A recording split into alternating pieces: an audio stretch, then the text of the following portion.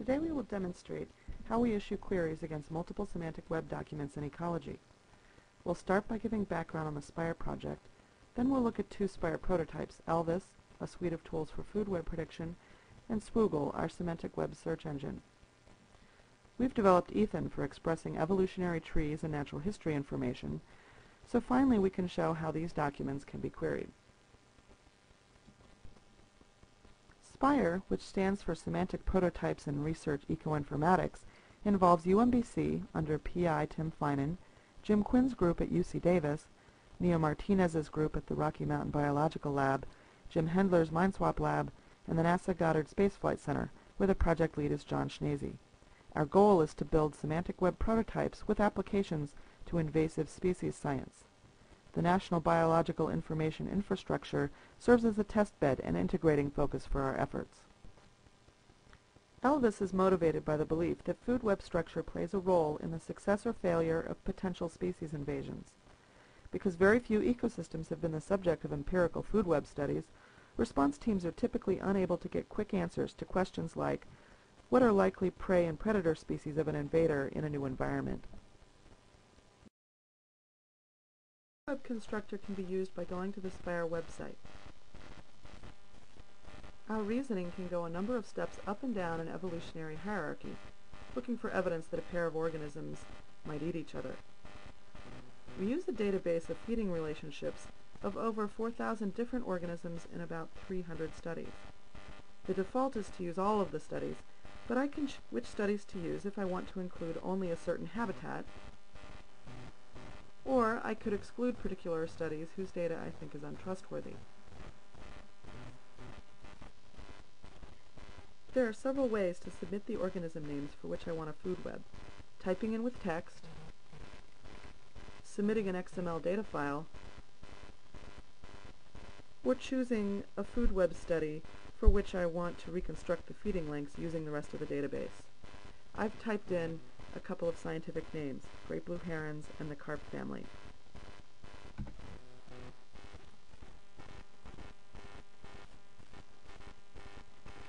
These results indicate that there is positive evidence that Ardea herodias eats fish in this family. There's evidence that carps don't eat each other, because in the data sets where they occur they do not eat each other, nor that herons eat each other. Finally, there is no evidence that carp eat herons in these data sets. Now I want to actually see the evidence.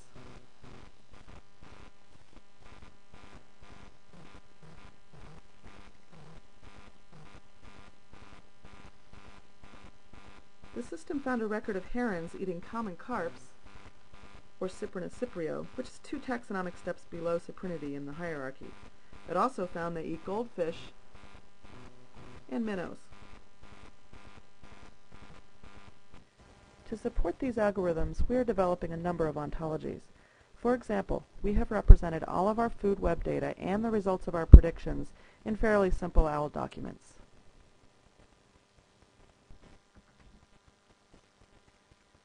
We are also developing Ethan, the evolutionary trees and natural history ontology.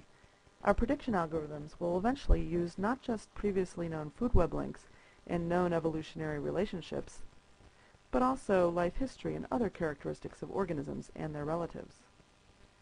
Our approach is to take advantage of existing resources, setting up regular transformations of more traditional online databases to semantic web representations.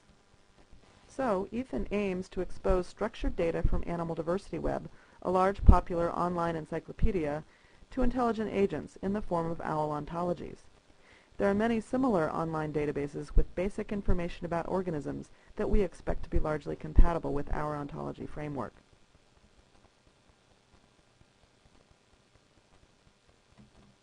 On the Spire website is a utility for extracting an OWL document of the evolutionary hierarchy given a scientific name.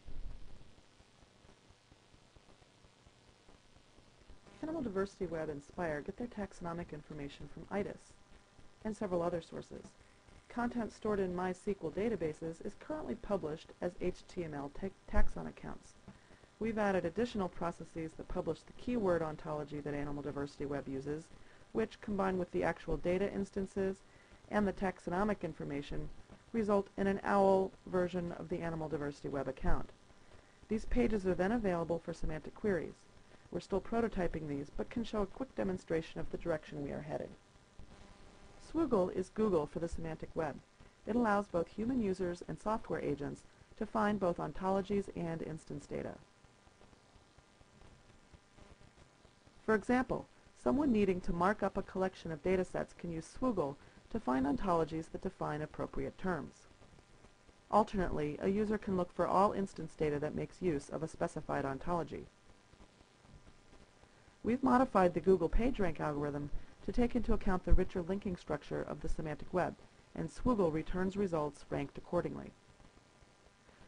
From the returned results, the user can select documents to be loaded into the triple shop, a sort of shopping basket which stores RDF triples.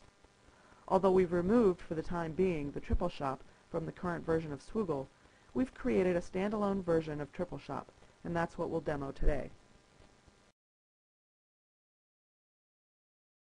For example, if I bring together a collection of OWL documents, I can construct a Sparkle query to ask a question like, what do herons eat?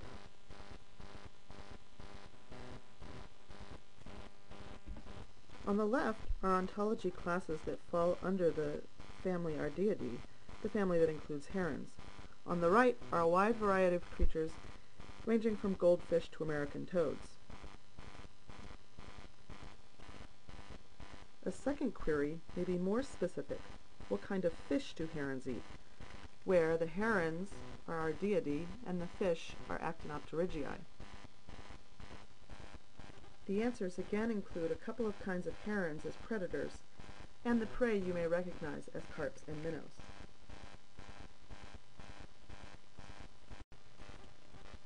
To be even more specific, we can ask what kinds of pond-living or marsh-living fish do herons eat.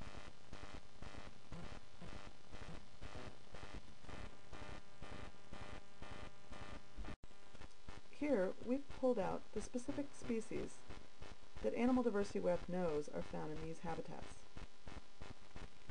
We've used this example where the answers are obvious to most biologists, and you wouldn't need a fancy semantic web solution. However, imagine drawing documents from all over the web with these ontology terms into a triple shop, and having the data integration happen seamlessly to answer questions about organisms that are more obscure and potentially more dangerous as invasive species.